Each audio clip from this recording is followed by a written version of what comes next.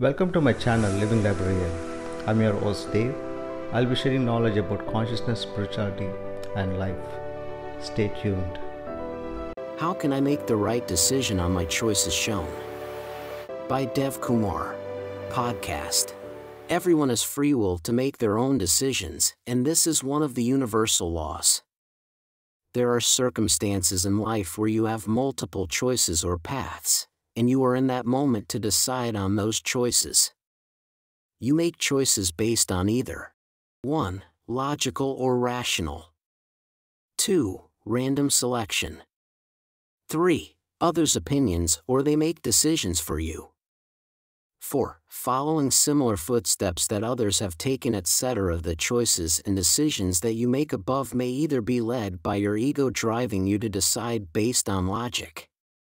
Alternatively, through the confusion, you are scratching your chin to figure out the best choice to make. Lastly, you could have given up your power to others so that they may decide for you. How to make a perfect choice.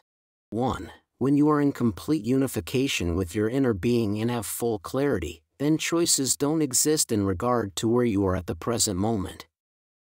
You are just flowing naturally at the moment and taking the path without the option of choices.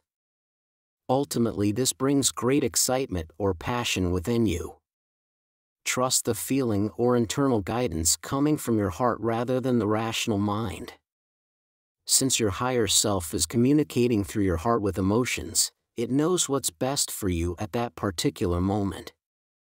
2. Suppose you are walking on a path in the park and you come across 3 diversions.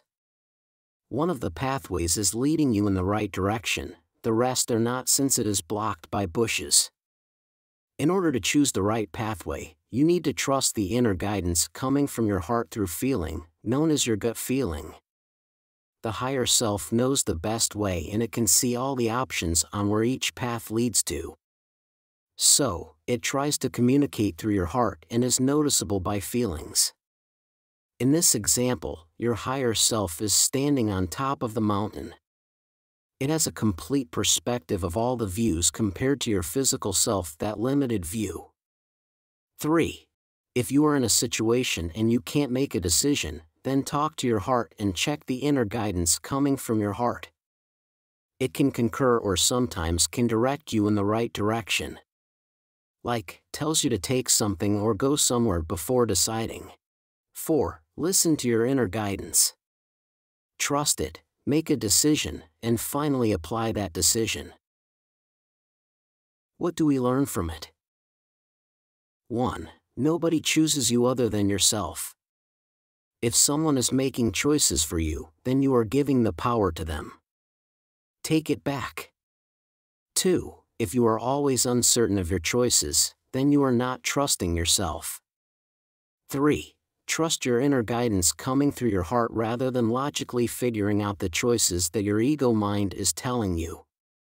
4. Love, trust, and kindness bring a state of confusion to rest. 5. When you are deciding without choices, then you are in a natural state and completely aligned with your inner being. All you are doing is just following your higher self.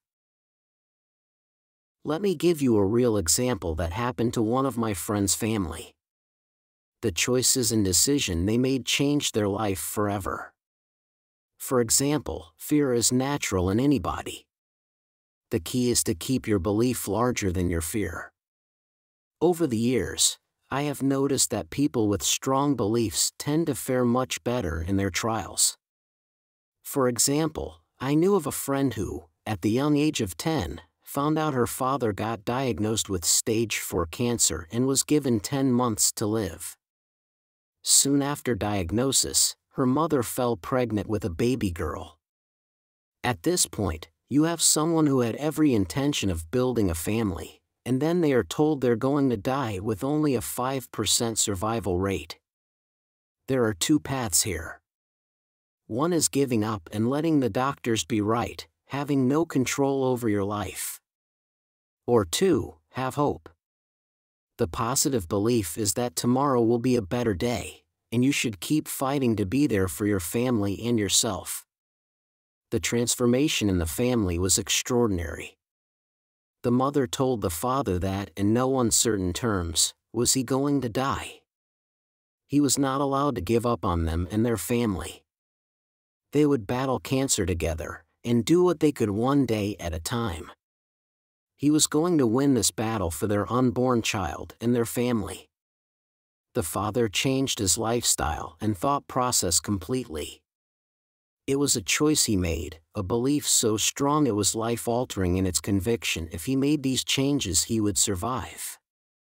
He changed his diet. He walked every day on the beach, around their small town, and greeted everyone with a smile and a polite good day no matter how much pain he was in. He spent time with his family and diligently went to his chemo sessions. Sometimes his wife, daughters, or uncle would go with him. Whenever he came out of his chemo sessions, they were there smiling and happy to see him again. The emotional toll on the family itself exceeded the comprehension of the father.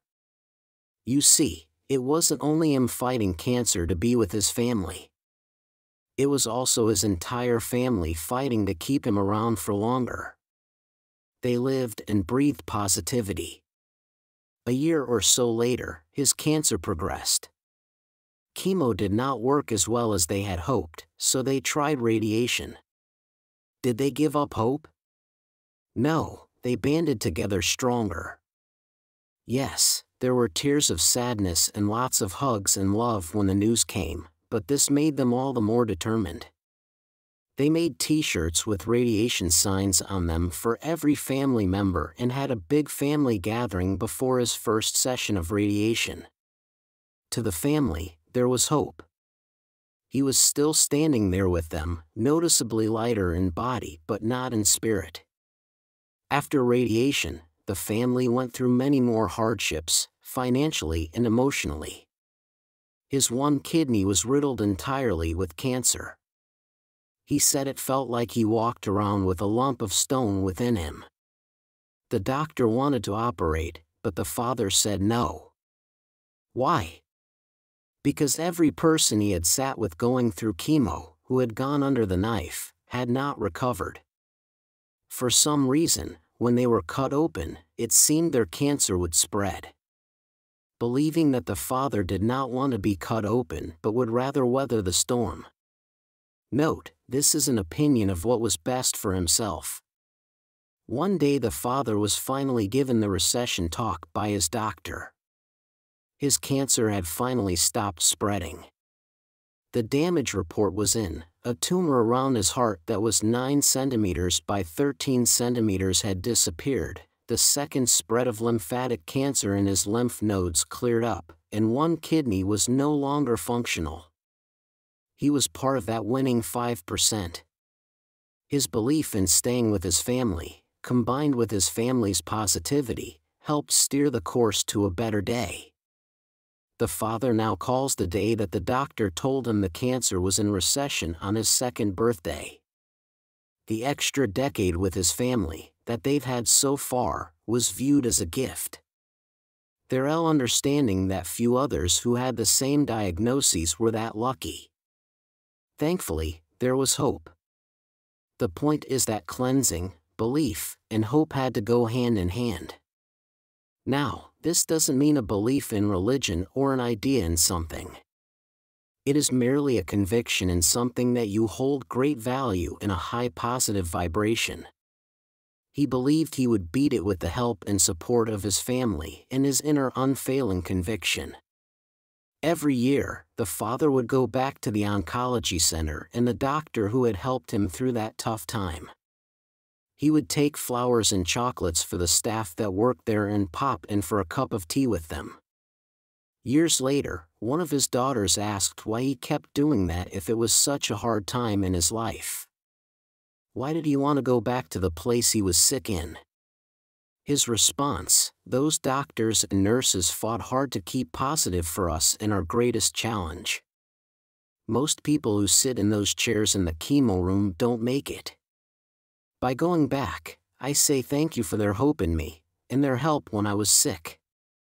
I hope that I can be the positive moment they need to keep going, doing the great work they do, and reminding them that some people do make it.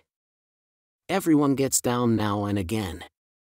Taking a few minutes to remind them of some battles you win is important, even against all odds. Sometimes in life, you don't understand the value of a presence until it's gone. By Dev Kumar.